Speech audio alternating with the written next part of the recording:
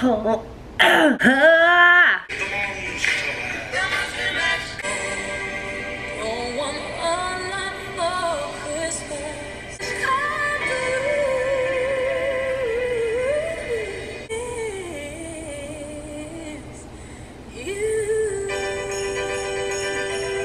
friends! Hey guys. Hey guys. I don't know about this yellow. We're gonna work with it. Happy Monday. Happy Monday. I thought it was a holiday. It's not. But speaking of the holidays, they're coming. And they're coming quick. And I am being entranced and enticed by all of the things. Pumpkin flavored things. Just basically anything that's wrapped in pastry, pie crust. It's calling my name, and it's going to continue to call my name because, well, the next 3 months are supposed to be the eating times of our life. You know, it's like you prepare yourself for the holidays, but how do you truly prepare? How do you prepare? Especially when you're eating low carb. It's really difficult to eat low carb during the holidays. So today I have for you, for us. Not just for you, for me too. I have for all of us. Whoever's watching, if you need this, I need it more than anything. This is how to survive the holidays on keto. Yeah. How the hell are we gonna do this? Honestly, I'm being for real right now. How are we gonna do this? I have a list of things that I think may help us out. We'll give them a try and see if it works for us. I just recently lost a very, very good friend of mine, my grandmother and my father-in-law in a very short amount of time. I have since put on 7 pounds of just pure water from eating all of the things. So it's been a rough go of it. I'm starting to get back into the swing of things. No, just get back to life, and the holidays are coming and it's time to prepare. Also, possibly, I live in Florida. People are walking by. Let's just act super nonchalant while they're holding hands. It's holiday season time.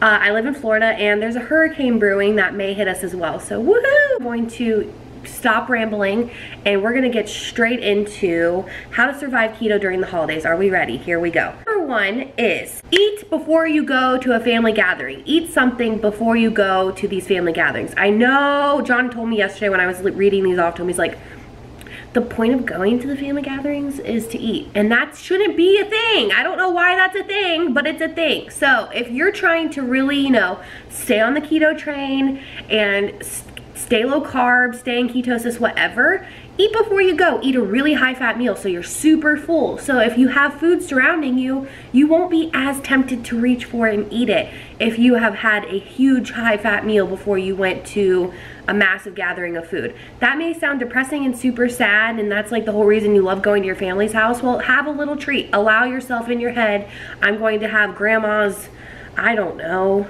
pumpkin pastry puffs. Eat one, but eat before you go so you don't eat 12. See what I'm doing here? Eat before you go. That's number one. Number two, this is like for Christmas more than Thanksgiving and whatever, but find yourself a kick-ass sugar cookie recipe, because I don't know about you guys, but we are big make cookie things around the holidays, which I think I found a sugar cookie recipe I'm going to try out on this channel this week. We're gonna make holiday themed cookies and decorate and see if we can make keto cookies that taste good. So I say find yourself a kick-ass sugar cookie recipe, chocolate chip recipe, whatever your favorite kind of cookie is. We like to decorate cookies in this house, so find yourself a really good kick-ass recipe. Oh my God, another neighbor. I can't even. Just gonna leave the poop there. You know, it's fine. Happy Monday to me. Find yourself a kick-ass cookie, sugar cookie recipe and make these things keto. You can make a lot of things keto, make them keto. So that would be number two. I know that's a random number two, but it's really important to me, so I put it on my list. Make a goal for the end of the year instead of making a goal at the beginning of the year. So basically what I'm saying about this is, instead of starting on January 1st to lose weight, start right now and give yourself a gift at the end of the year. Like, I survived the holidays without gaining 500 pounds. I lost this 5 pounds before Christmas. And buy yourself a Christmas gift. Have your own little present at the end of the long tunnel that is the holiday food. Train track coming to the freaking wall like crazy. I know this is a hard time of year to stay on any way of eating, like I know. Trust me, I know. I lost 30 pounds last year, boxing, gained 40. during the holidays. So I'm not doing that this year. So what is my gift to myself, you ask? Funny you ask. I'm gonna lose 10 pounds because I'm not gonna say 20 because I could realistically, if it wasn't the holiday season, I could lose 20 pounds before the end of the year.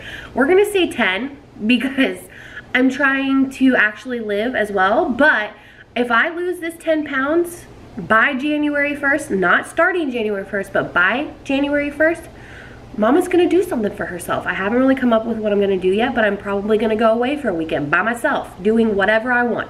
So do that. Make a little baby goal of like either losing weight or maintaining your weight until the end of the year, and then give yourself a gift. I love presents. I think this will work. It might work for you. Give it a try. You don't know. I don't know. Maybe you do know. I don't know. 4. I know, like I said before, family gatherings are usually centered around food. At least my family usually is. If we do our family gatherings, I'm pretty positive that's most families. Why don't we encourage activities instead of food? I say, instead of like sitting around munching on all the snack plates, why don't we go outside and play a game of football? Which we do that on Christmas anyway, but like, let's encourage activities. You know that game with the oven mitts that you wrap a present in tape? Let's do that instead of deciding to eat 12 pieces of pie. Let's encourage an activity instead of eating and sitting around watching football, whatever. Watch your football game, do whatever you need to do, but like, let's do some activity. If you're gonna eat a bunch, go outside, play a game of football, like throw the ball around with the little kids at the party, like encourage activity at your family gatherings, and that may help with your eating this way during the holiday season, perhaps. I'm gonna give it a try. To go, whirl, if you say. Plan ahead. Plan ahead. If you're going to a family when I say plan, it sounds weird in my head. Plan ahead. Come on. Plan ahead.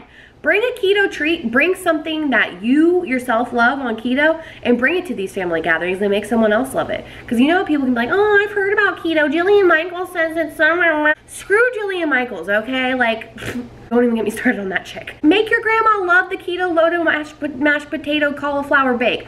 Make Aunt Susan, who always has an opinion about everything, make her try your keto cookies. And don't tell her. Tell Uncle Todd, the weird uncle in the corner, like when he's talking about, oh, I heard keto's bad for your heart. Well, here, Uncle Todd, try my broccoli bake. Loves it. Do that. Bring something for yourself that you know you love, or bring a couple of options. Make people love it too, and then you don't have to explain why you're eating low carb to all of your family.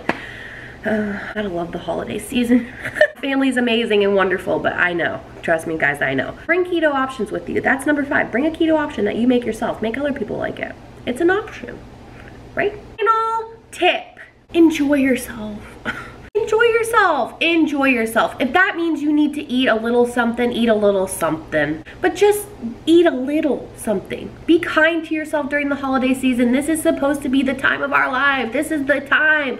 I can tell you it is stressful, but it's also, these are the memories that you're making, and if you want pumpkin pie, eat the damn pie. Eat the pie. Just don't go crazy. I'm like literally telling myself this. I feel like I'm looking in the mirror and doing affirmations like, don't eat all the pie.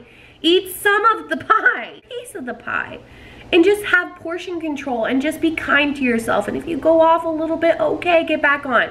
You know, Thanksgiving is one day. Christmas is one day. Halloween is one day. Just take a day, not a week, not a month.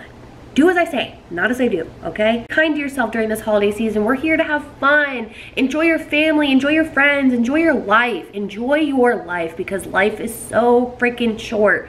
And if you're gonna be in heaven, you're gonna be like, I'm so pissed right now that I did not eat a piece of Graham's pumpkin pie. Like, why didn't I do that? So if you need to eat the piece of pumpkin pie, eat the pie. Bring a keto option, okay? I know it's super random, but I wanted to have like a lighthearted, fun, let's get into the holiday spirit video after all of the depressing AF videos that I've posted on my channel in the last couple of months. I know, guys, sorry. Typically, I love life. I'm super enthusiastic. Is it weird to say you're super enthusiastic? Like, that's probably a weird thing to say about yourself, but I am. I love life. I love my life.